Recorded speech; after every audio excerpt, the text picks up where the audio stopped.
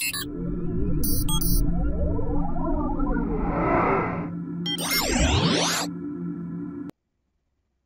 it's Dr. Linda Davis, and today I want to show you a quick way to navigate Morningstar.com if you're new to it. And it does change often, so every 6 months it could look a little different than it will today.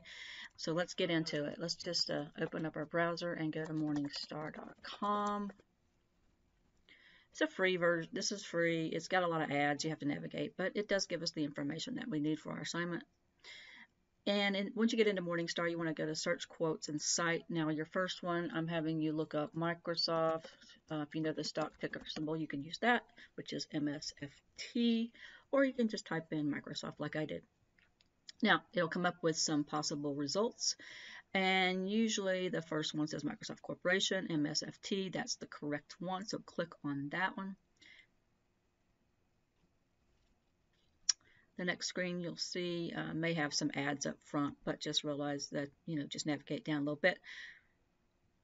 Initially, you're just given some general information like the current stock price and all that. That's really not what we are after today.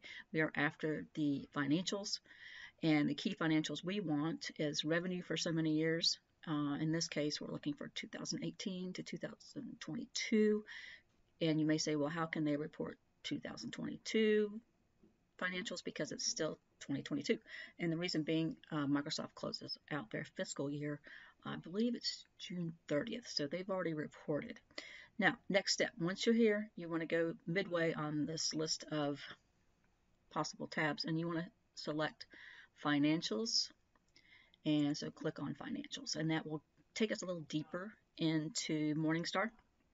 For our particular company, you'll see financial statements there. It's on income statement. They're kind of giving you general income statement stuff, so just realize you're just going to get some nice graphs, but not exactly what you're looking for. You may see, obviously revenue and net income here, which is what we're after, but not all the years that we need are presented. So the key here is to go down to Expand Detail View and click on that, and you'll get more of a spreadsheet look to this and some details you need to pay attention to for when you do on your own projects and not this practice one. But look up here to make sure it's US dollars. USD is US dollars, and it's in billions. So every number I see, I got to think billions. So for instance, the 2018 figure for total revenue is 110 billion. And that's how you should read that. That would be 110 billion and $360 million. So yes, that is notated, because honestly, on a spreadsheet, you don't want to see all the zeros laid out there. You just know they're going to notate it. Sometimes in Morningstar, depend on the company, it'll be US dollars in millions sometimes. So that's why it's key to pay attention to what denomination it's working in. Is it US dollars? Is it Korean won? What is it? So USD is obviously US dollars, and make sure it's millions or billions or thousands or whatever it could be here. So pay attention to that. Now, you will see 2018 figures for total revenue, 2019, 2020 here, and we can scroll to the right to see 2021 and 2022 values. Also, down here, let me just show you when we get into net income. Got to scroll down a little bit, and you'll see several net incomes, and you'll think, well, which one, do I select? Well, actually, they're all reporting the same exact amount, so it really doesn't matter which one you pick. And again, that would be $16,570 million for 2018 net income. Okay, and now going down to show you how to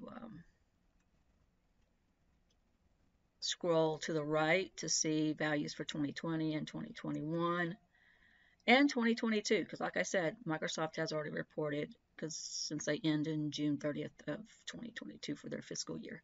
And so you'll find values for 2022 there. So that's $198,270 million for the revenue for 2022. And down here, again, net income, you're going to be scrolling down to any one of these net incomes. $72,740 million for their net income amounts for 2022. So all those values are there for 2018, 2019, 2020, 2021, and 2022. So you have 5 years.